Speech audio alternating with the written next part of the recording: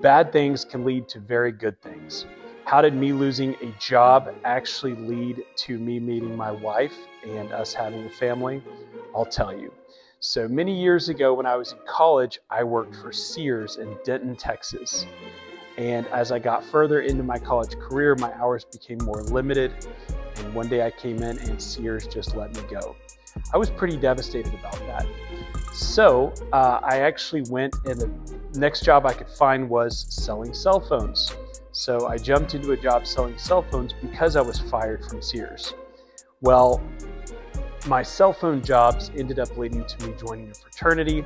One of the guys at the company that I worked with by the name of Mark Ciceda introduced me to a fraternity, and I joined a fraternity.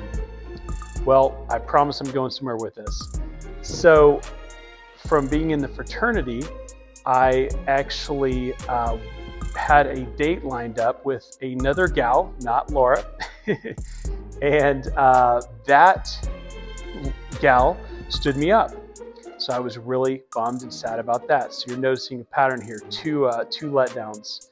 So I didn't want to sit home and be sad about being stood up for a date. So what did I do? I went to an event that the fraternity had put on. Well, there was a beautiful girl there, which is now my wife, Laura, and to give things away. And I had so much courage because I had been stood up, and the girl who stood me up because she had to study was actually there at the event with another guy. And I'm not going to say any names here.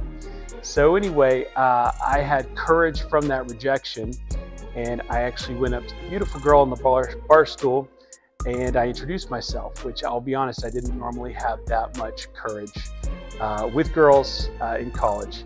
So anyway, Laura didn't have a whole lot to say that day, but a month or two later, we actually had an event with the sorority that Laura was in, and Laura came up to me and she said, "Do you remember me?" And I said, "Of course I do." And she says, "Well, I had a boyfriend back then, but I don't now." So I thought I would play it cool. And I said, "Well, I tell you what, you know what, I'll give you my number, and you can bring some friends because my roommates and I are having a party on Friday night." And again, I was trying to not show my hand. I was trying to play it as cool as possible. So I gave Laura my number. I went home and I woke up my roommates and I said, "Guys, we're having a party Friday night."